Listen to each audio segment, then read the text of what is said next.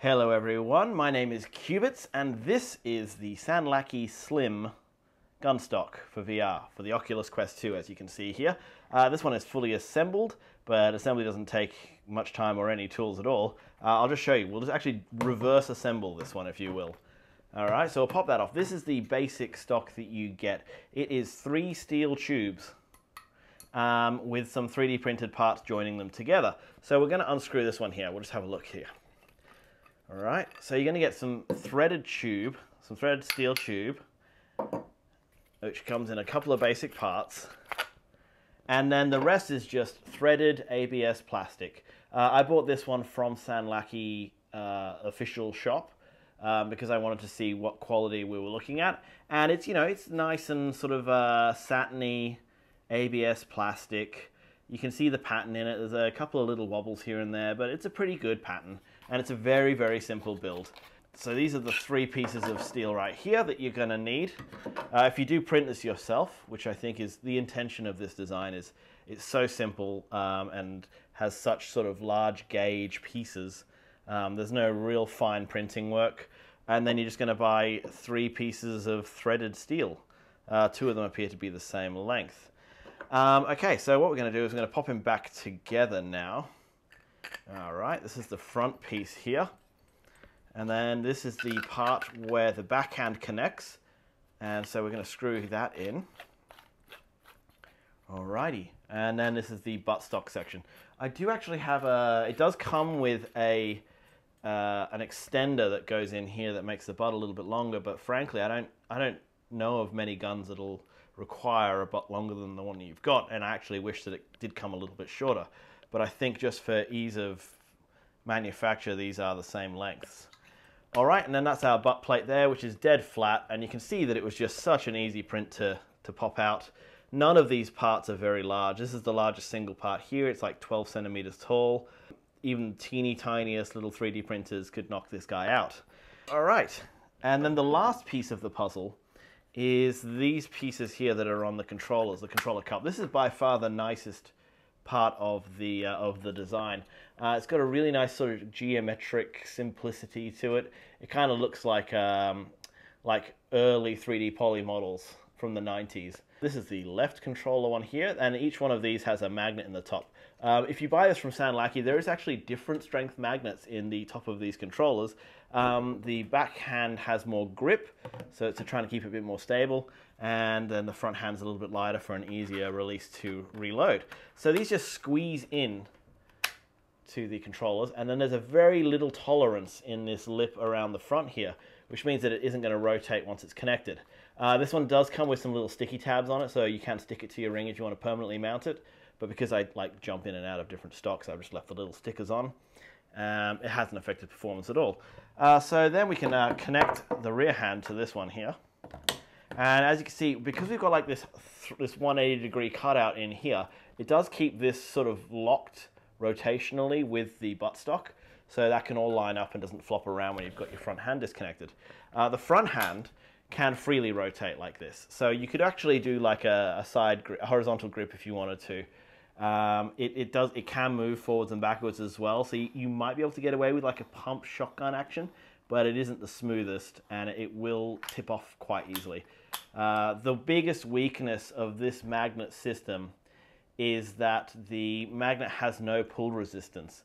So if you've seen my review on the Boke stock or the Modus or pretty much any stock, something that I actually put a lot of weight into is how strongly you can pull the whole stock into your shoulder, because that does generate a bit of stability, especially if you're sniping long distance. You can like squeeze it in and it'll like just solidify your aim a little bit.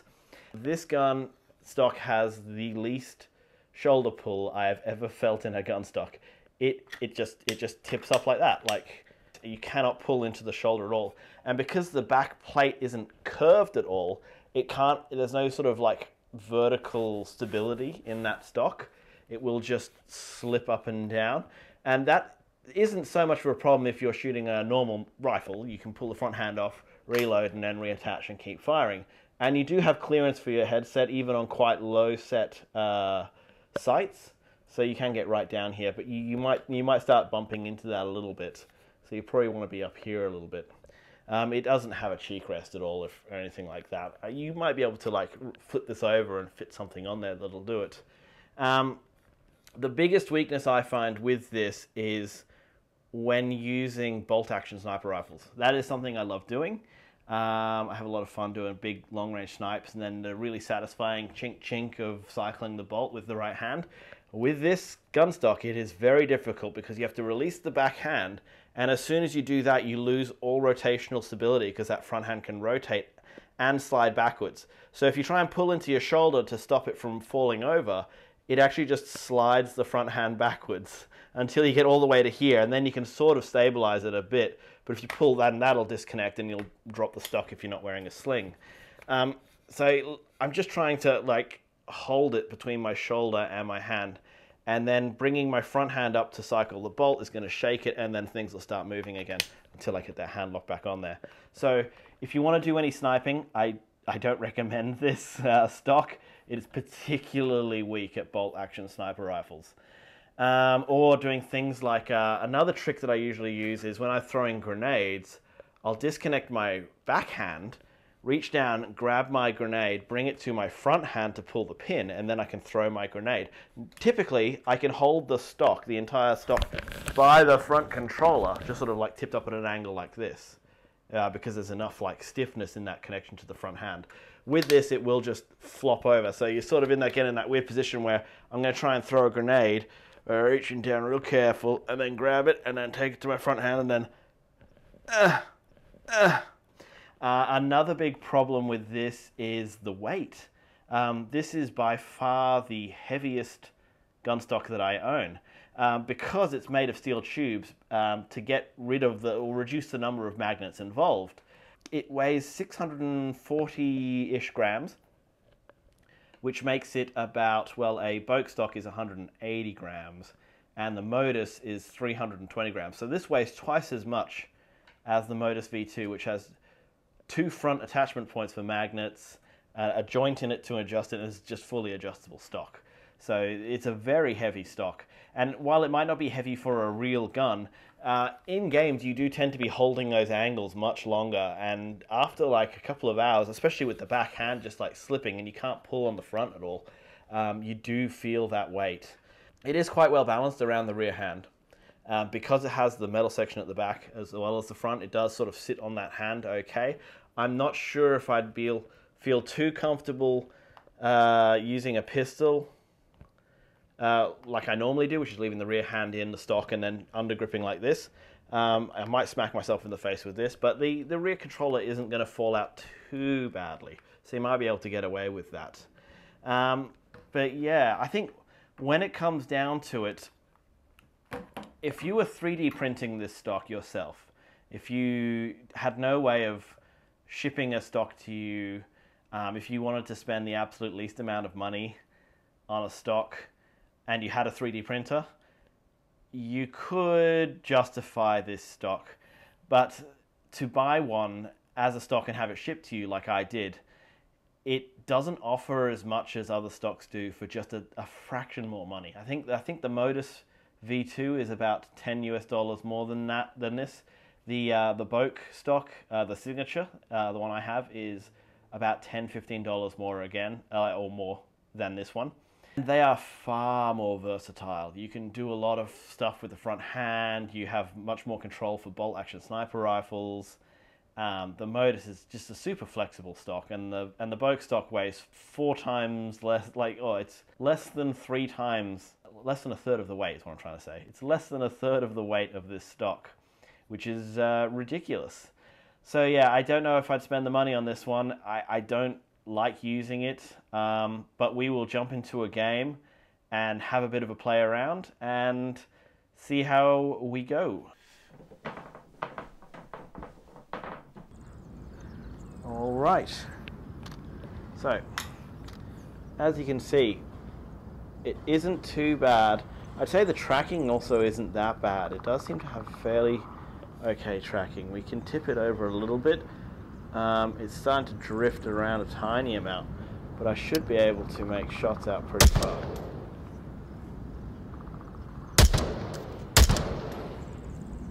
Back ones.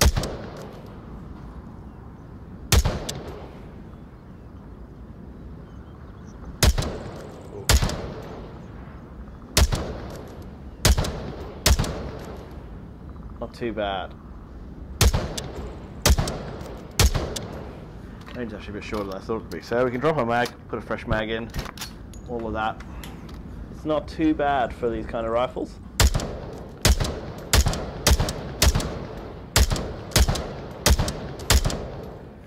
There we go. So yeah, shooting range stuff is easy enough. We can actually switch to our pistol, and I have enough clearance.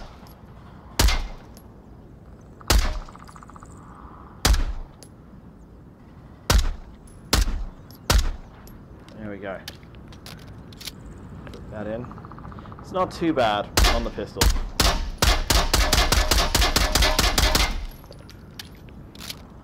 So that's not so bad. We can switch back to our primary, and we're good again. Easy peasy. Alright, I love the SV98. Big green meanie. As you can see, like, our hands can line up fairly well. The butt lines up fairly well on this one. It's not too bad. We can't pull back. If I try and pull into my shoulder to solidify my shot, it does tip the controller out. And we're getting a bit more drift now as well. I'm trying to get some good light. I do have pretty crap light in here because I'm using studio lights, so you might fare better at your place, but got it. Losing it. There we go. Rough. I'm hitting the front of the controller because it's got the bit sticking off the ring. Does collide a little bit more than the bottom mounted ones do when you're cycling the bolt.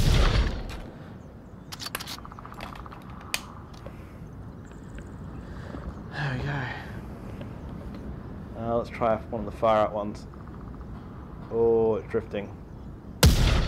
No, went to the left. Oh my god, it's really brutal to try and... Wow, can't believe that missed. I'm pulling my hand too far forwards, I see. Clipped him. Alright. Man, this is rubbish. I'm doing badly. My hand is too far forwards. There we go, a little bit better.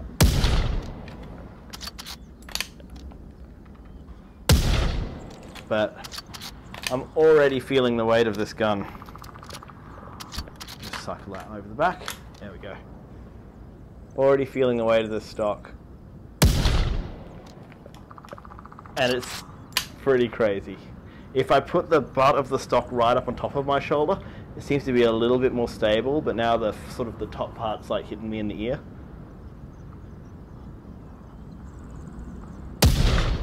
Rubbish. Oh, there we go. Just disconnected both my hands. You know what? That'll probably do us. Let's just jump out of this now, shall we? There we go. Pop that over there. All right. So that's been a bit of a look at the Sanlaki stock, the Sanlaki Slim, or Sleek, or whatever it's called.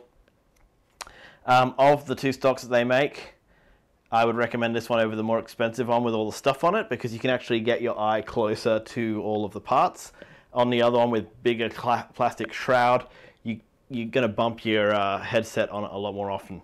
So this is the pick of the two, but frankly, I would say unless you are printing your own, and this is the design you want to go with, because you can't afford more magnets or aluminium, I'd say go with the Modus, go with the Boke, avoid this one. This is not a good stock. It is not good for high-level play. It's okay for sort of screwing around with maybe, but that weight's going to get to you, the floppy controllers are going to annoy you, the lack of shoulder pull's going to annoy you, you won't be able to use bolt-action sniper rifles nearly as well. Yeah, I wouldn't buy this one. Yeah, definitely get one of the other two, and I'll see you next time.